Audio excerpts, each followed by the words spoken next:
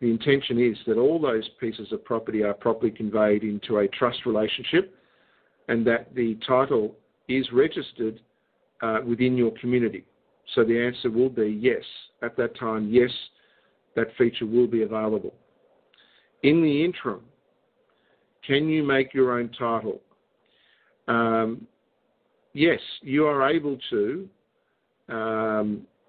structure documents and instruments in the form of deeds and other elements that seek to lodge a claim on abandoned and indeed into salvage property. What I would suggest, and this is just talking on ideas, what we've found is that when you present any kind of private document, it needs to be covered by some pro forma that the court will accept as the transmission of it. If you think back to the ecclesiastical deed poll, the reason that we were putting, not stapling, but gluing a public one of their documents onto the back of our documents was so that their document is the transmission vehicle for the private document. A less controversial way and an easier way is simply to get the forms for the submission of evidence or for the lodging onto the record, whatever the pro forma forms are in your particular area, and then use that and make sure that you annex hereto in full the associated private document. I can't give you much more at this point because we don't have any kind of pro forma examples, but I would suggest you go and look at University of UCADIA and the material prepared by Ron on that area and see if you can mimic it for your own matter. Okay. Very good. Thank you for that, Frank. Next question. Should you form peace treaties with whatever entity or country where possibly that X is some alleged authority that you are presumed to be under or to be at war with? Well, I think there's a lot more work that can be done in reading the Geneva Conventions and the Hague Conventions in mind of it being part of the fabric of law and the procedure of law that we are under when we deal with our government that has declared war on us. So, yeah, I think there's a lot of benefit in looking at some of the mimics of that. However, and I put this however in place, the level of ignorance in their system means that it needs to be in the right form and it needs to be in the right way. I think treaties, in the context of how they deal with private international law, are obviously a very powerful instrument.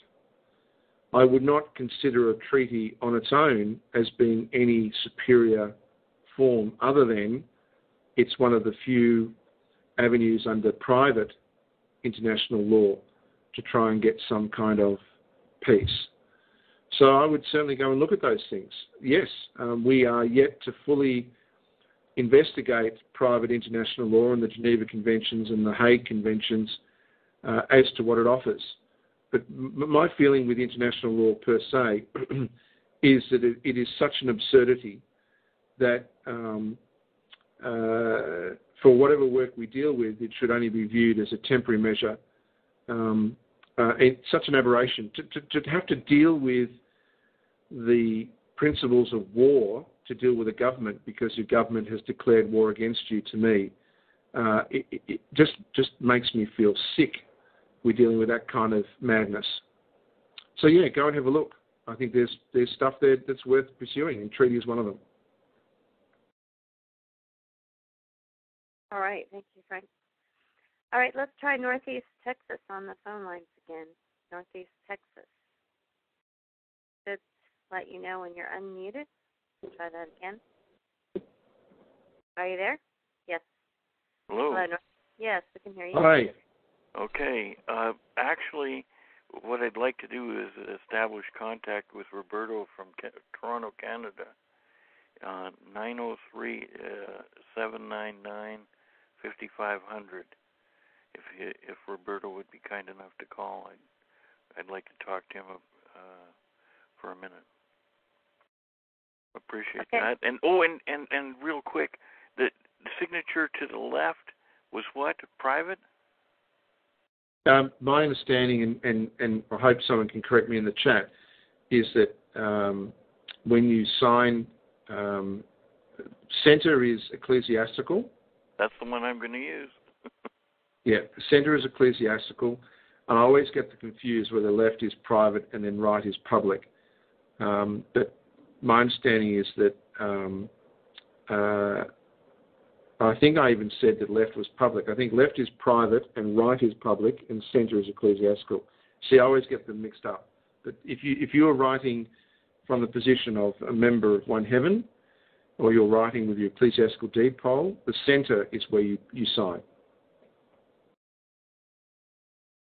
Much appreciated. With the thumbprint, hopefully, and not with a signature. and keep up the good work there, Frank. Thank you. Much appreciated. Okay. Thank you. Thank you for your question. All right, let's get over here to chat again. And just as a reminder, if anyone on the phone has a question, press *8 to get yourself put in the question queue. All right, next question has to do with the EDP. I'm being asked if in step 5 for the EDP, what date is on the EDP, from step 2 date or the current date? The date on step 5, if you're the issue date is the date that you issue the step, and if there is a date within the step, then it would be referencing to the previous step. So if there's only one date and it's the issue date, then it's the date that you're issuing the instrument. If there are 2 dates being mentioned, two times, one will be the issue of the instrument and the other will be the previous time that was issued for the previous. So I hope that clears it up. I have had, and again, I apologise for how long it's taken. I have had a number of emails concern just the clarity of some of the steps, and that really is, I'm sorry for that. And we do need to tidy up the EDP steps at the end so that it's much clearer.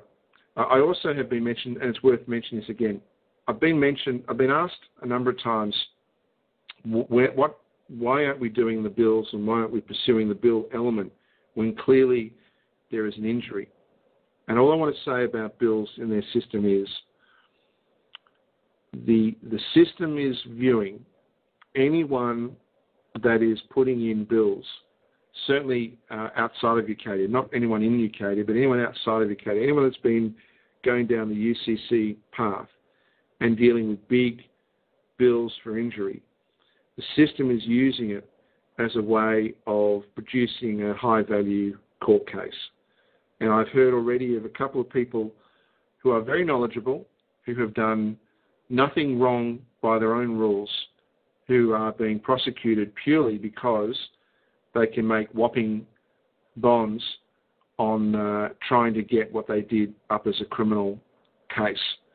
So bills, unfortunately, in the mind of the present system that is broke, that is dumbed down, and that is desperate, to me, is not necessarily a very wise step to pursue. That's all. There's nothing wrong with what we've done. There's nothing deficient with what we've ever said. That's the reason we're not including bills. Okay? Great. Thank you, Frank. Could you also cover the newest information regarding the thumbprints? That was the last part of this question, having whether the document should have fresh thumbprints. Could you go ahead and cover the ink and colors and the newest? Oh, should they have thumbprints and what colour? Yes? Yes. Fresh okay. thumbprints. Yeah. Shouldn't be copies. Should always be fresh thumbprints, but go ahead and... Yeah. Well, hopefully everyone knows that we've, ended any kind of history of of sealing things in thumbprint in your own blood, and that's because of the end of the age of Mithra. That's because there were several thousand documents produced, and the system completely and utterly ignored it, and therefore there's overwhelming proof that the system dishonoured their own heritage and history. So the thumbprints that we suggest in terms of colour is red. There is evidence that other colours themselves play a significant role, and this goes back to this question of custom that we mentioned before about position of things and the use of colour. Because they're missing such and they're ignoring such fundamental parts of their own system, rather than confusing people, we simply say red being the standard colour, red ink being the standard colour, and yes, the use of thumbprint and not using a signature. If one is forced to use a signature on one of their documents because they will not recognise anything else, then of course you have the use of V.C. being via coactus, being under duress, or if they don't even permit that, the use of ellipse, which is ... and then a signature. So yes, we continue to encourage the use of a thumbprint where you are given the choice, and the use of the colour red for that thumbprint.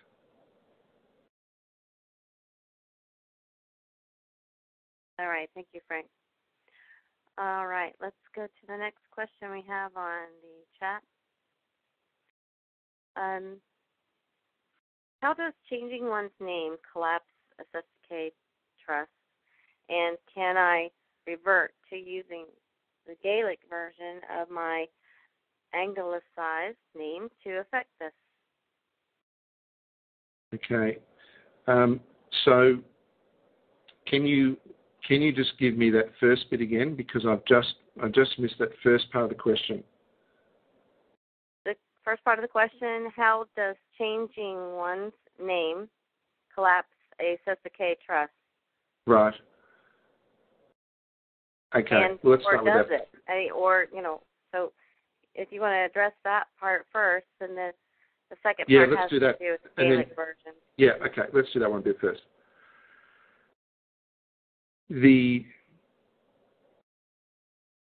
use of the ecclesiastical deed poll has multiple functions, multiple functions. And one of those is to give notice to the heart of what the SSKV or Fides commissaries are, that we are competent to administer our own affairs. Lord Blackstone, in his commentaries, makes a rare and exceptional reference to SSKV, and it's the only one on record of this, where he states there is no remedy in SSKV. It is a rare admission. There is no remedy in SSKV. Now, what did that mean? Where there is no remedy in law, law does not exist. This is a maxim of law from the first civilization to the present day. In other words, a law that has no remedy cannot possibly be a law. There must be a remedy. If there is no remedy, it's not a law. It's simply an action by thugs, criminals, or some other group. The problem with SSKV is that they modified it to the point where no remedy could possibly still exist. We only found this out after we had started the ecclesiastical deed process. It doesn't invalidate the EDP process, it merely highlights the unlawfulness of what they're doing. And what we found is that the SSKV trust and the creation of those trusts is the public side of the private ecclesiastical ritual whereby every single child born in a hospital, in a state that has been a signatory to the Roman legal system, is baptized in the hospital through the rituals of birth. Every single child since the